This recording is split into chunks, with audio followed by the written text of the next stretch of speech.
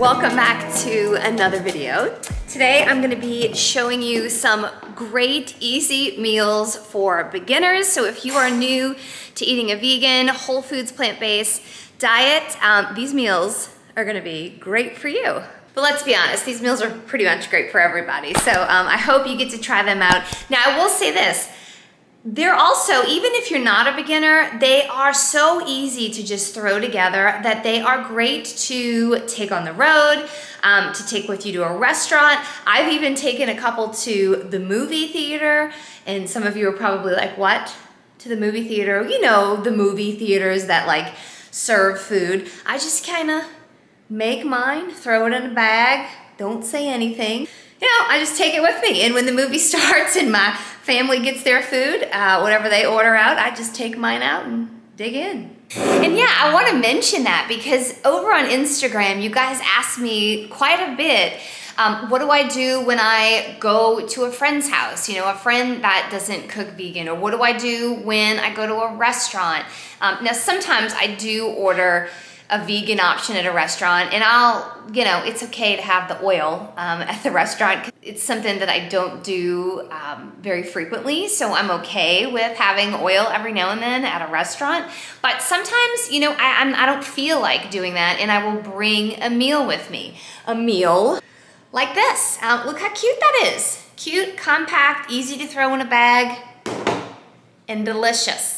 So I wanted to do this video, again, not only for beginners, but for those of you who just feel kind of lost with leaving the house. You know, like, what do I do when I leave the house? Now what? So this is what. You can do something super easy like this. Now, before I get on to showing you how to make these meals so quick and easy, I just want to say hi to those of you who are new here. Please make sure you hit that subscribe button. I would love to see you stick around. I release a video every Monday, and yeah. Say hi.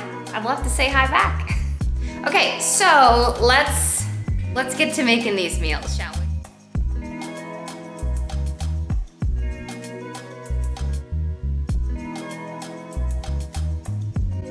So for this first dish, I am going to start off by using this Asian-inspired chopped salad kit I picked up from Whole Foods. I'm not going to be using the dressing inside or the croutons, but we had it, and I thought, hey, this is gonna be quick and easy. Now, if you can't find this where you are, you can just get some salad ingredients and chop them up yourself, or another kind of salad kit that might be easy for you. I'm using some frozen edamame and some whole wheat spaghetti. You can use any pasta that you like. I just always love whole wheat, so that's what I'm using.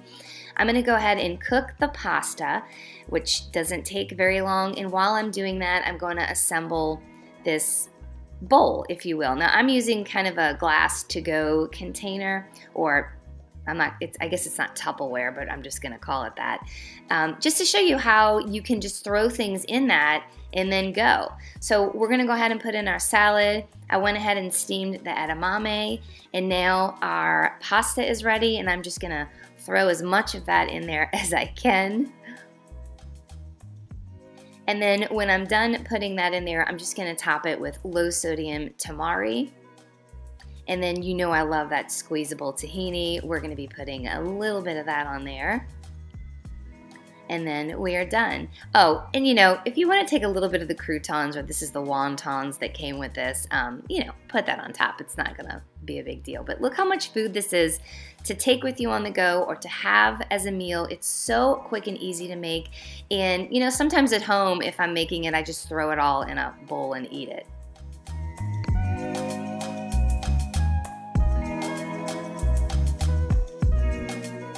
So for this meal, I'm just taking some frozen broccoli florets and some frozen rice. Anytime I can get my hands on frozen things, I'm buying it. I'm also getting some firm tofu And I'm just gonna start throwing things in the bowl. I'm putting the frozen rice and the frozen broccoli in there together, and then I'm cool with using a microwave, so I'm just gonna throw that in there and defrost everything really well. And then while that's defrosting, I'm gonna take the tofu out, press it, you know, get all of the liquid out of it, and then cut it up into cubes. You can cut this any way you want. I pretty much love to always cut it in cubes. Then we're gonna kind of do a quick little marinade on here. I'm putting, again, low sodium soy sauce on this, and then I love to also add in nutritional yeast. I just find the combo of those two give this a really good flavor. I'm just gonna throw this in the oven for about 5 minutes. I'm gonna broil it. If you broil it, keep an eye on it. But for me, 5 minutes is fine. And then once that's done, I'm taking everything out of the microwave, and I'm putting in my delicious tofu. And then we're gonna be adding this sweet red chili sauce, and that is it, my friends. Put a lid on it or throw it in a bowl and mix it, and you're done.